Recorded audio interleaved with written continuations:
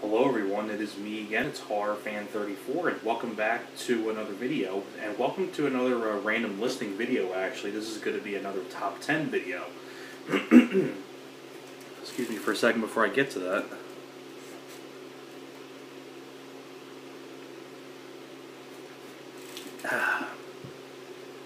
Need a little drink there of iced tea, but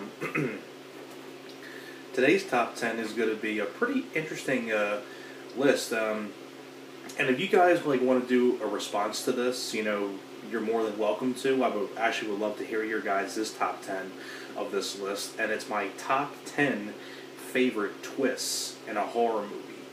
So I thought this would be a really cool list to do. It was a pretty tough one too, because there is some pretty good twists here and there and all that stuff.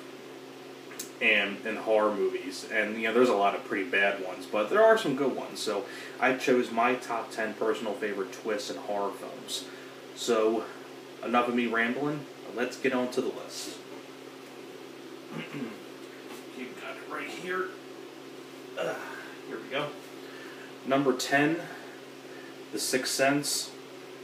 I still think to this day it's one of the best twists ever. I mean, I remember when I first saw this back, this came out in 1999. I think I saw this when I was fairly young. I remember seeing it on cable for the first time like a year after it was released, and it really did creep me the hell out, especially the girl underneath the bed and things like that. And like I said, for all these movies, like the twists and all that stuff, I'm not going to ruin what the twists are. I'm just going to mention how good these movies are and things like that, because me spoiling the twist kind of ruins the point of the video. But The Sixth Sense, love this movie a lot. It's one of my personal favorite Bruce Willis movies. One of M. Night Shyamalan's best movies as well. I'd probably say it is my favorite M. Night Shyamalan film. I do love this movie a lot, The Sixth Sense. Of course, the story about Haley Joel Osment, who has the ability to see dead people. It's a pretty creepy concept. But, wonderful twist in the movie. Love The Sixth Sense. Number 9, Identity. I know some people were kind of mixed. Man, I got an itch on my back for some reason. But I know some people were kind of mixed on the twist of this. Some people really liked it, some people didn't like it. I thought the twist was actually pretty unique in my opinion. It's a pretty cool concept, and the way the movie wraps up with the twist. But the basic idea is that you have these 10 strangers stranded on a rainy night in this motel. And the cast of people on here is absolutely fantastic. I mean, this cast is wonderful. John Cusack, Rebecca De Mornay from The Hand That Rocks the Cradle. You have Ray Liotta, Amanda Peet. You have Clea Duvall, who was in The Faculty and Ghosts of Mars. Alfred Molina, who was Doc Ock in Spider-Man 2. John C. McGinley, who's been in a lot of movies. Jake Busey is in the movie. Pruitt Taylor Vince. John Hawkes, who I always remember from Dusk Till Dawn as the liquor store cashier guy. So it's a pretty cool cast of people, and basically it's like a whodunit kind of movie. But interesting twist at the end. I thought the twist was pretty effective in my opinion, but I love this movie a lot. I mean, I think the twist even made me love the movie even more. But love Identity. Let me just make sure I'm getting this list correctly. Alright. Let's see. Number 8 is a more recent film, but I had to mention it. Get Out. A really, really refreshing horror film in the recent years from 2017. Love this movie. It was my favorite film of the year of 2017. I thought the twist at the climax of the film was pretty unique and pretty interesting about what these people are really doing and things like that. I mean, great characters. I love the character that played Chris, or the guy that played Chris, Daniel Kaluuya. I like Allison Williams, Bradley Whitford, and Catherine Keener. I really liked the Laurel Howery, who played Chris's buddy Rod. I thought he was pretty funny. And Jordan Peele just did a great job directing this. Love Get Out.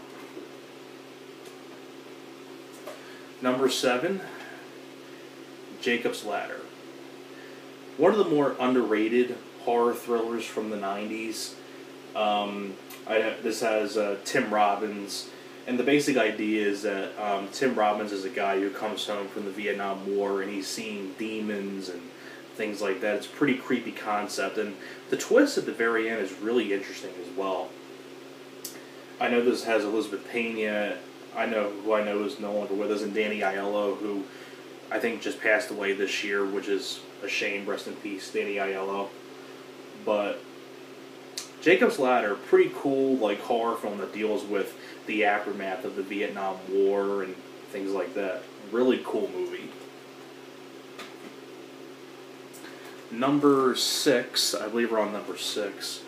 Yeah, number 6. I do have the film on Blu-ray in the 3-pack, but Scream. I had to mention Scream because I thought this twist at the time was genius, and I still think to this day it's still a great twist.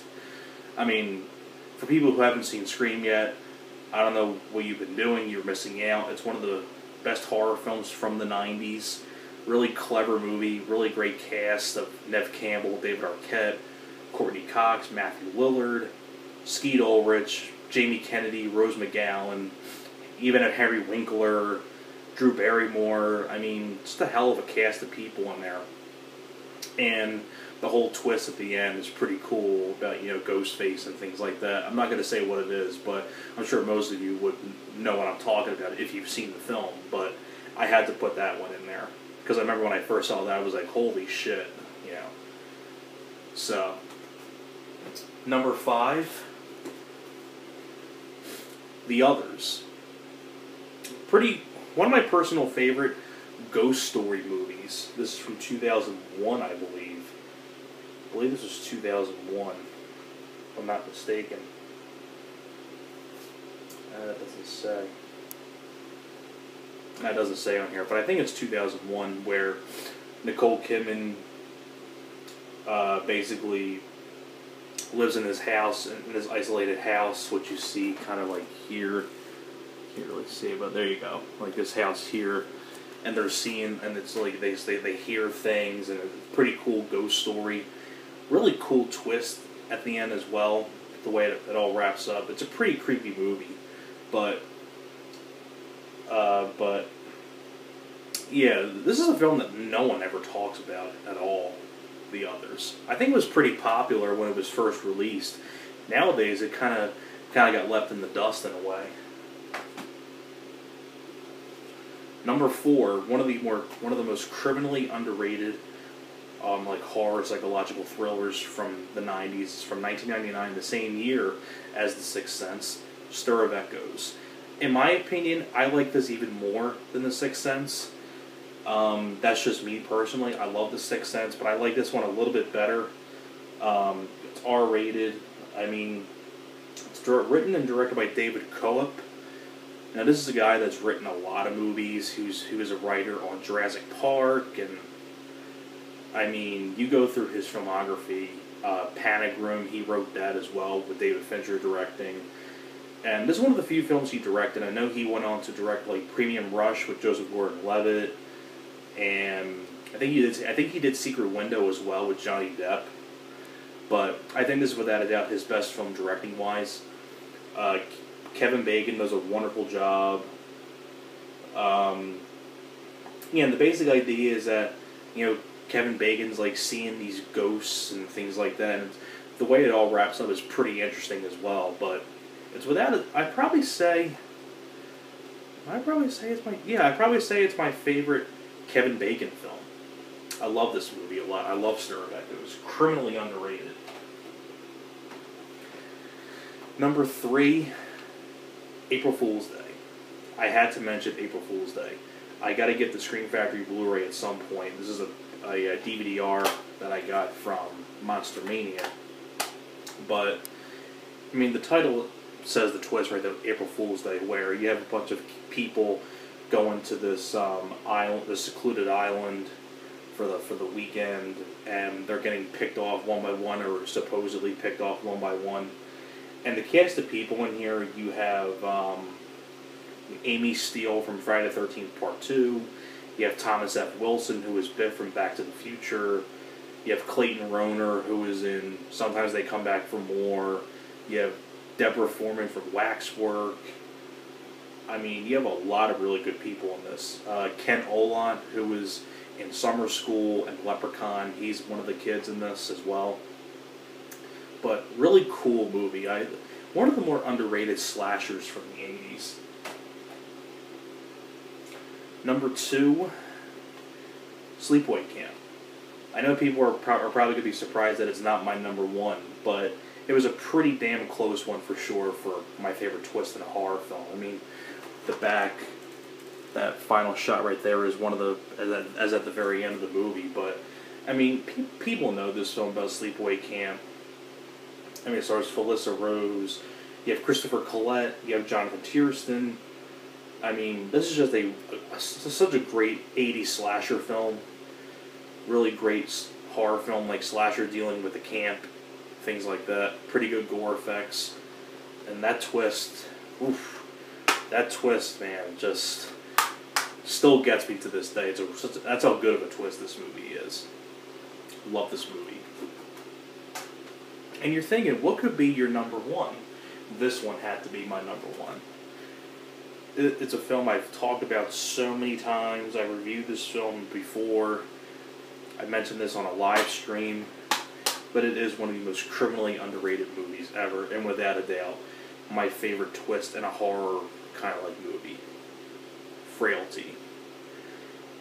I tell you this, if you have not seen Frailty, I would highly recommend you check this out. Such a cool concept, a really creepy concept, where the idea is that Matthew McConaughey walks into the FBI, meets Powers Booth, who's an FBI agent, may he rest in peace, and they're saying that he knows who the God's Hand Killer is. It's his brother. Powers Booth doesn't believe him, so Matthew McConaughey starts telling the story about him and his brother when they were little kids, and Bill Paxton was their dad. You know, may he rest in peace, Bill Paxton, who also directed this. And Bill Paxton one day gets this vision from God to be a demon killer, so he can like see people as demons and he kills them. And the whole way it wraps up and things like that, it's such a cool concept where when you see the twist and then you rewatch the film again, you're watching the film from a different perspective. And I think that's what's really cool about this film, and that's why it makes it my favorite horror twist. Because you can look at this twist in so many different ways. It's amazing.